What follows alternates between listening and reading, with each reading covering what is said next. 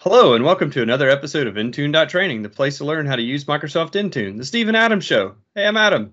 Hey, I'm Steve. I'm Ben. The intern. The intern. Hey, I've got something to show you guys. Oh, you're going to show us some advanced stuff. Yeah. You guys told me that it was my turn to drive, so I'm going to show you some really advanced stuff. Let me share my screen. Oh, hold on. Let me get my paper. I want to take a note. Yeah, please.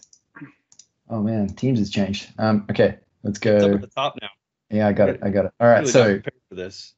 This isn't PowerShell. This isn't Graph. This isn't VS Code. We're already recording. Recording. Come on. I'm really sorry. So okay, portal.azure.com. We've signed in. What's the date today? The 8th of August. So it's now officially been 7 days since an announcement was made. So let's just go in and quickly find that announcement. So we're going to storage accounts? Yeah, we're going into storage accounts. No, it's not called storageaccounts.training. It's Intune.training. So we're going to go to Intune. Oh, okay. Oh, what's this? Microsoft Intune has moved. So as of the 1st of August, you cannot access Intune from the portal.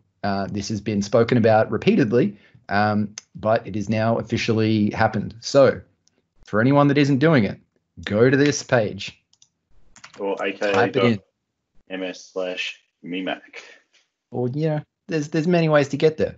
This is the new portal. It has been the portal for a very long time, but it is now officially the only portal. That's it. That's all I got for you guys. You can't use portal.azure.com.